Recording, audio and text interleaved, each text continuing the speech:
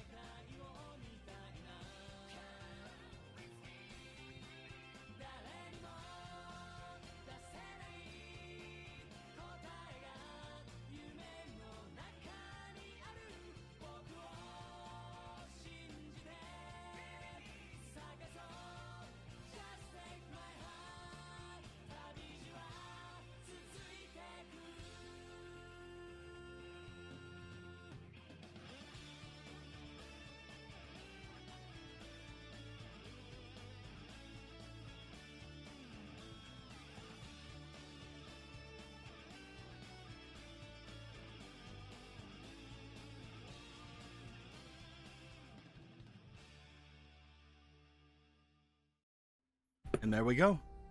Oh, starting over again, are we? My guys, we're here. Playing some Yu-Gi-Oh! Hello. Maybe you heard of it. Most likely you have, because it's been around for quite a long time. Why don't I slip into something a little bit more comfortable? There we go. I slipped into something a little bit more comfortable. Don't ask how freaking armor is more comfortable than anything else. Oh, that's what you're wearing. Yeah. Hey guys. We have a decently special game today. Mostly in the fact that this is the first game of Yu-Gi-Oh! 5DARPS since the unfortunate passing of Kazuki Takahashi last week. And we wanted to make sure that we had a little bit of a tribute to him ready for today's game. I made sure to get this done. Den made it for me. Thank you very much, Den. made it very nice for me. It's a dark magician-esque thing. Have the 5DARPS thing in the front. It's really nice. And we also said fuck it, and we decided to play the music in the background here. So the music you just heard obviously was a remix of the Yu-Gi-Oh main theme, and then the full version of the Yu-Gi-Oh Season 0 opening. And if we get demonetized or muted or anything because of that, we don't give a fuck. There's not a single fuck to be given.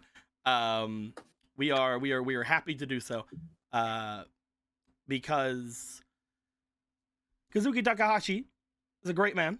Let's go ahead and switch over so we can see another thing that was prepared this time by Will in our little thing here while we're gonna chat a little bit. Kazuki Takahashi obviously was a great man, inspired quite a lot of stuff in my life, as well as some of the rest of our lives here, I'm sure. I know that me and Will in particular have a humongous love and affection for this man. I'm not sure if everybody has their own stories here in our group, but obviously I have been affected by this since I was in the 6th grade, I think. And I'm currently 33 years old. So there is quite a lot of history. As for the Yu-Gi-Oh not only card game but also the anime that has come to me. I mentioned it briefly in one of my streams, but the first time I ever cried in front of my fellow man in school was because I was moving away and one of my teachers wouldn't give me back my Yu-Gi-Oh cards. What an awful teacher. Yeah, fuck him, kid. Damn. There was obviously the fact that I got into the abridging scene back whenever Yu-Gi-Oh! Abridged became a thing. Very shortly after that happened, really set another stage of my life going forward. There was obviously the different duels, different games that I've played throughout everything, including mostly through all of the original Yu-Gi-Oh! GX and 5Ds have been very influential as far as their storytelling and stuff on me. And of course, the first game we ever broadcasted here on the Summoners Network channel was the original DARP, Duel Academy RP, that set the stage for me to even be able to do what I do right now for everybody. So I'm very happy as someone who is currently doing a Yu-Gi-Oh game that Kazuki Takahashi was in my life. We want to keep things brief, obviously, but if anybody else here has anything they want to say about Kazuki Takahashi and about how anything it might have happened in their lives, we can go to you guys. I know at least Will has something to say. Well, he's probably waiting to be last. Okay, I'll take the dive. I'll go. Hell yeah. Yu-Gi-Oh was it was the second anime I watched, but it was one of the first ones that I watched from episodes 1 till the last episode, including all the filler arcs, and also Capsule Monsters. I do enjoy Capsule Monsters, don't at me. And it was one of those few animes that I could watch in the UK, because the UK was terrible for anime. So I'll be watching it at 6 o'clock in the morning, watching one episode or two. Sometimes it'll be reruns, and it was one of those things that just got me hyped in the morning. And unfortunately, I couldn't buy Yu-Gi-Oh cards because my parents didn't give me allowance or anything. So I would get cards from one of my neighbors, and it just developed and developed. And then it got to a point where Comic-Con, I think 2014, I actually entered the Yu-Gi-Oh tournament. Oh, hell yeah. And met a bunch of people. I still have my Konami ID card. You know, the really old ones. Dude, I have 3 of those. Like the really old ones. And you're being identified out here. And if it wasn't for that card game, I wouldn't be as social and have taken that chance at that tournament and won. Hell yeah, dude. Yeah. Fuck yeah, look at Linda over here. I've only ever won 2 tournaments, and the Konami IDs I have were from 2 tournaments that I lost, which is funny. The ones I won, they didn't ask for it. And I have 1 Konami ID for whenever I was a judge, and it has judge on it. And I had that for like a year, so that was fun. You can just connect to people. Does Emerald have anything to say about Yu-Gi-Oh? It's been pretty much like not as huge part of my life as y'all, but it was just the thing that me and my friends would play a lot from literally kindergarten even up through fucking high school. I didn't have the best decks. In fact, I didn't really know how to duel despite having the cards, but it was a lot of fun. No one knows how to duel immediately. I didn't know how to duel until I became a judge. And then, the entire time up until then, I thought that a round, like a single turn, was my turn and your turn. That's 1 turn. Yeah. My God. Like, I'll put it like this, Emerald. When I started, I thought fusion monsters were just things you put in your deck. There was no concept of an extra deck to me. The extra deck wasn't real. Yeah, sorry about not being here. No. I was assuming you're gonna go last because you wanted to do something. So let's not worry about that. Let's not worry about that. Yeah. Hug. Fomal, do you have anything to say about Yu-Gi-Oh? Well, I think it's like, again, for you guys in the group, you know for a fact they started playing this game literally when we were going to do this RP. Like I had some concept of Yu-Gi-Oh, but my earliest memory of Yu-Gi-Oh was actually a peripheral one. GX aired pretty commonly over here in Latin America through a channel called JetX, and it was the only place where it aired. Ever. They never aired anything else. It was only GX. The original never existed. Sounds like a great freaking network. Let's go. I actually remember JetX. They would air it's the one with like the weird fucking circle with the the X on it. Eye. Yep. Yeah. It had like X legs or something. Yep. Yeah. And it aired every single time in the morning around 8 a.m. So I kind of like peripherally watch it because then I have to go to school.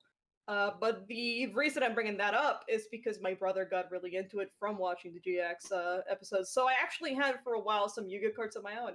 I had a Karibo and I had a Time Wizard. And those were the first cards I ever owned of Yu-Gi-Oh! And I wasn't expecting to end up actually playing Yu-Gi-Oh! Like, what, like 18 years, like 19, no, more than that, years later? I'm definitely like the newest comer in this little group, but it's you're already the best duelist here. I'm already the best duelist in America, baby. I think my favorite thing to talk about as far as Yu-Gi-Oh is concerned and FOMO is concerned is that the DARPs, the original DARP was the first time we started getting a whole bunch of like little mini arts from FOMO. Yeah, that's where they first started showing up, and I had no idea what anything was about for the majority of what DARP was. If you asked me to explain the plot of DARP, I could not explain it. I think you joined the channel a little bit before we were doing DARP, and then like when it happened, Yeah. So you joined around the time. No, because you're the one that told me to even get a Discord. I was like, when you stream, hey, why don't you do Discord? Like a fucking devil inside your ear for the future.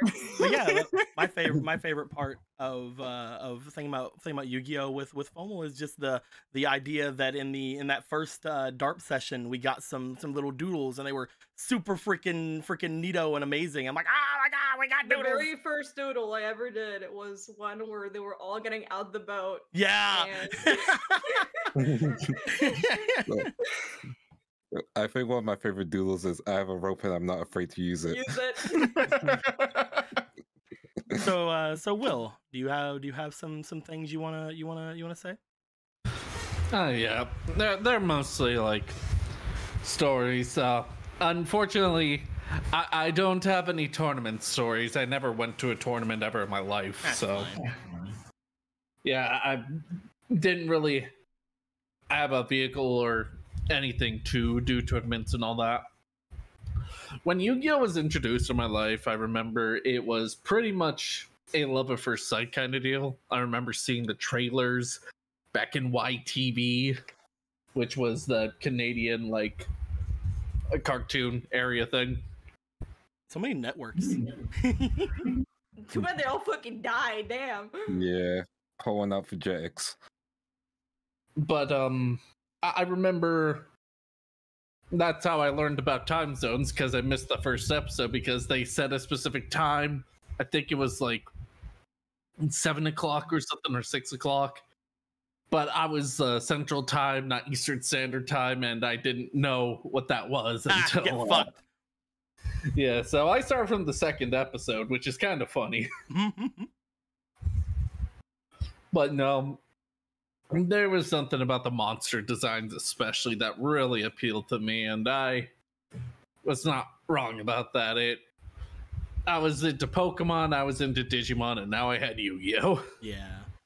It was always a neat thing to see any of the new monster designs and stuff in Yu-Gi-Oh! Because like before Yu-Gi-Oh! Obviously I was into a bunch of other card games, but like nothing else grabbed me than Yu-Gi-Oh! Like nothing else really grabbed me quite like it did, just because the designs were so crazy and varied. Now, the unfortunate thing is, wasn't the richest kid around the block, and was in the middle of a move. I believe this was around the time of, yeah, there was stuff going on in my life. I was moving when they were kind of noticing there was something mentally wrong with me and all that, which unfortunately I wouldn't get a diagnosis of until I was 18. And after the move, it was pretty dang lonely. Didn't have the same friends to talk to, didn't have someone to talk about Digimon or Pokemon or anything like that. But I started seeing Yu-Gi-Oh! Around the playground, and it was something I actually like that other people like, especially when you have autism, Asperger's, all that. It's really hard to find common ground with people. So to have something nerdy like Yu-Gi-Oh! Be a common ground that even I could be like, I enjoy this. It's not like a sport or anything. It's cool monster cards. At first I didn't have a deck or anything. I remember this one time I tried to join in on this duel, drew my own like Yu-Gi-Oh! Card. Who knew I'd do that legitimately? But I couldn't find any of them. I told you the other day I was gonna try to find my old cards I drew. I couldn't find any of them. Yeah, it was a silly little card. It was just me trying to be a little clown to kind of be part of the conversation.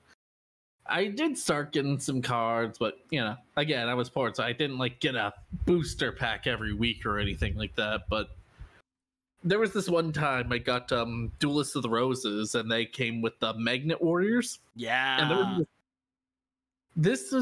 I was starting to talk to people in my neighborhood, which is something that cannot be done anymore. That's like a kid exclusive thing. Mm-hmm. But I remember this kid was like, "Are those the Magnum Warriors?" I'm like, "Yeah." And they, you know, in the first episode where Kaiba takes out all those cards for those Blue Eyes White Dragons. Oh, here's all these cards for those Magnet Warriors. Yeah, think of that, except I said yes instead of the calendar. And unfortunately, it wasn't like the same quality card, so the person found out like you could kind of peel it off, which was different than the other cards. I had to give up like their rarest cards, but I kind of cried a little, so they're like, okay, you can keep all of them except like Blue Eyes and all that. Just give me the rare ones. You can have all the other ones. Which but I remember like a lot of the friendships I had during that period of time was because of like Yu-Gi-Oh! It was the one nerdy thing that I was allowed to talk about, you know? Yeah. And now we sit here playing it every week and being big funny people. Yeah. One day I'll be able to draw monsters like he was able to draw monsters, because those Cypher the Sky Dragon always. The moment I saw Cypher the Sky Dragon, the moment my fascination for monster designs escalated, and you have no idea how disappointed I've been in monster designs ever since Yu-Gi-Oh! Like, it put such a high bar for me. Dude, you make some hella nice monster designs. Thank you. Mhm. I'll do better. With that being said, obviously, we can't talk about it the entire stream. There's other things we want to talk about. There's other things going down. But Kazuki Takahashi has been a humongous influence on a lot of us and a lot of you guys watching as well. And we hope to keep going with everything. We love Yu-Gi-Oh! We love this card game. We love everything about it. And there's a couple of things that, you know, let's not worry about. Let's not worry about certain things. None of those things are in this card game or in this version. Listen, he didn't make Link Monsters. It's good. But let's get around to some other important things to talk about. Thank you very much, Kazuki Takahashi. And so it's FOMO's birthday. Yeah. Happy birthday, Fomo. That birthday fuck. You know what's better than Say it that? again. Grebo and a time wizard, baby. Woo! So that's something. What do you mean that's something?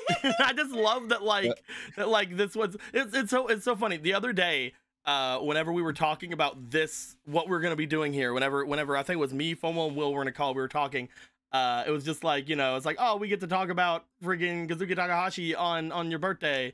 And it's just like, FOMO said something about, oh, of course it's my birthday. Yeah, And I'm like, I think what I said is, yeah, of course we're fucking talking about it. And you said, yeah, it was on mine. He died on mine. yeah, it's like, we're talking about it on yours. He died on mine on my birthday. That means you have to pick up his sword. You have to be the new Konami. I don't want to be the new Konami. I want to be the new. I don't want to associate him with Konami. Yes, very happy birthday, FOMO. It was good times.